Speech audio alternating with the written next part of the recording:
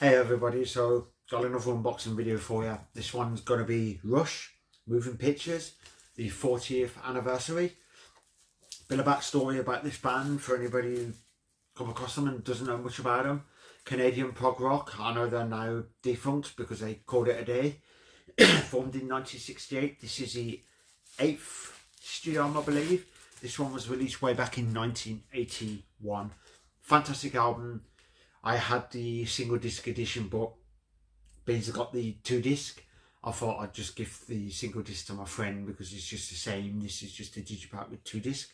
So I thought I'd gift it to a friend, and let's get into this unboxing video. I actually can't wait to listen to the extra disc. So there's the cover. Oh, you actually get 3 discs, so you get a double I CD. Then you get Moving Pictures, and then it's live in YYZ 1981, which is a 4 gig, which is cool. That's awesome. Then we have Inlay, which is some live shots and a picture of the band. Am I guessing that the live shots there are from that tour or from some live, which is cool. I have to do a bit more research to find out where they're from. The live shots, is it from the tour which you get through with the album or not? But there's the inlay. I'll show you the discs. It's going to be a bit of a pain to get these out. This is 1981 City of Toronto, Rush. Live in YYZ 1981 Part 2. So there's the second disc. Then we have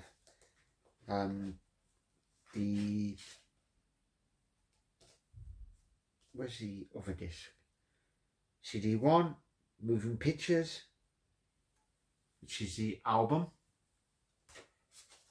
Now I'm just trying to figure out where the second disc is, or third book, which is cool. Is there a third disc? Because it's saying there is actually a third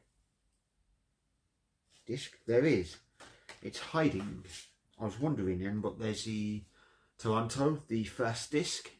It's the only thing about these digipacks that sometimes are a bit annoying is try not to wreck the thing without getting the disc out and stuff like that. So that's why with stuff like this, I've got them in my collection, but I usually rip the stuff and then I play the digital more than the physical, purely because I don't fancy ruining the packaging. There's a book. Then we have the 40th anniversary. So it's a bit about the album and that sort of stuff, which is going to be an interesting read. Probably where it was recorded and some cool stuff. A bit more about the story of it, which I do love stuff like that because it gets me a bit more knowledge with the band. Some more info. That's going to be a very long, interesting read.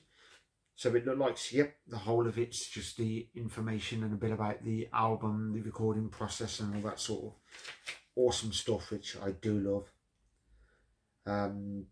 Yep, some more about it, which is cool, and who they're thanking.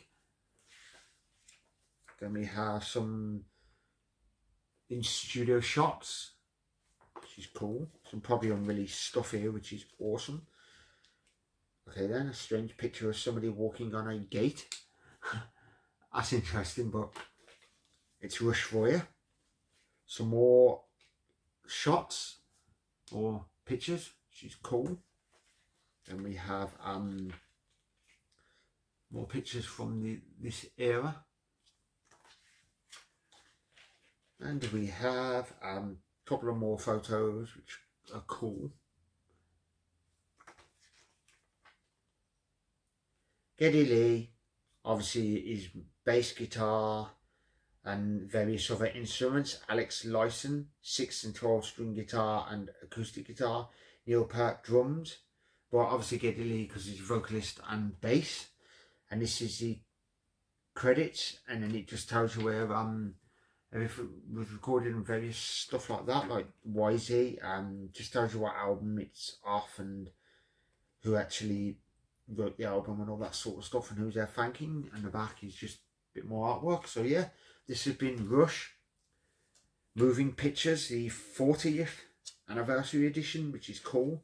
So I actually can't wait to play the second disc, and I'm more than likely because the first disc you don't get no bonus tracks. I'll probably start on the second disc first, purely because it's a live gig which I've not heard before, so I'm really intrigued to listen to this. Give this one a listen, the live CD. So yeah, hope you guys enjoyed this. I'll put a link in the description just for anybody who comes across Rush and doesn't know nothing about the band, and if you like your prog then you don't know this band, which surely you do, then I do highly recommend giving them a go, because I would have loved to see them live but never got the chance. 2112 is a masterpiece anyway. So yeah, I hope you guys enjoyed this video. If you're new to this channel, please remember to like and subscribe, hit that notification bell and all that sort of good stuff, because I do unboxing videos, show off my collection, latest haul and that sort of good stuff. So yeah, I hope you guys enjoyed this. I'll catch you in the next one, so take care, stay safe.